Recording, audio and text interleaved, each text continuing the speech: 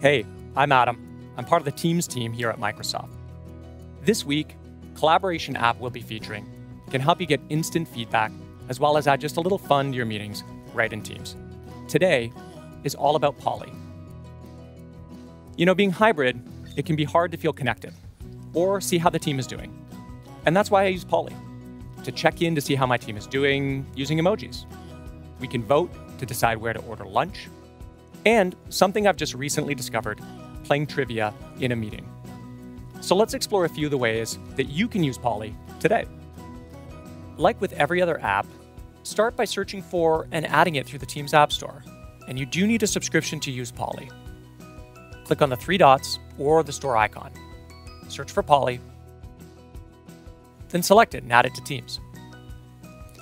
When it opens for the first time, you'll see a few videos that walk you through adding Poly to a channel, to meetings, or a chat. And of course, you can explore other Poly features here as well. Let's walk through the first example.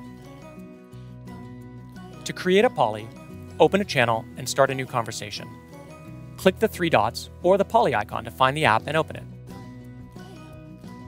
You can start by choosing your audience, creating a new one, or searching the templates. Let's choose Create New. Enter your question and a few choices for the team.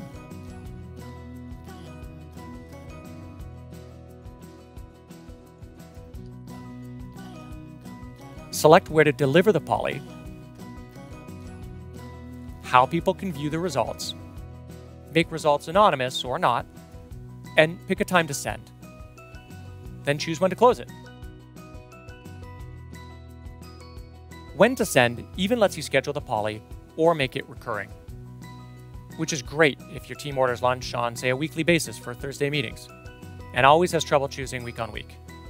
And once you have everything set, send and watch the feedback start flowing in.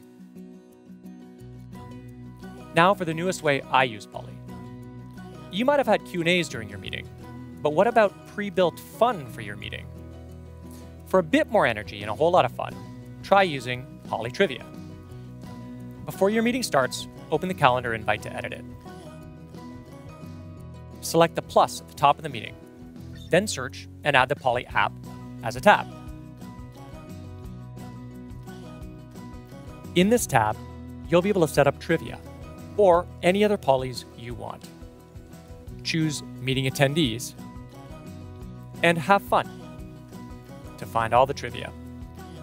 Choose one of the categories, say question difficulty, number of questions, and the game speed, which is how long you'll have to answer. Saving adds it to the meeting, and clicking X lets you add other Polys or close the meeting invite. In a meeting, toggle up to the Poly tab to see the trivia games on the right-hand side. When it's time, select play.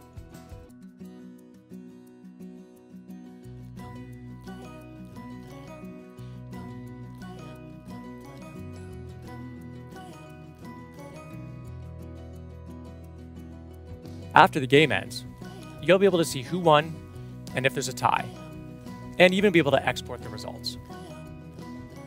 There are so many ways to use Poly in Teams. When you try it, please do tell us your favorite ways so we can share it back with the community and try something ourselves. And be sure to subscribe so you don't miss out on the next collaboration app of the week and all the ways you can use Microsoft Teams.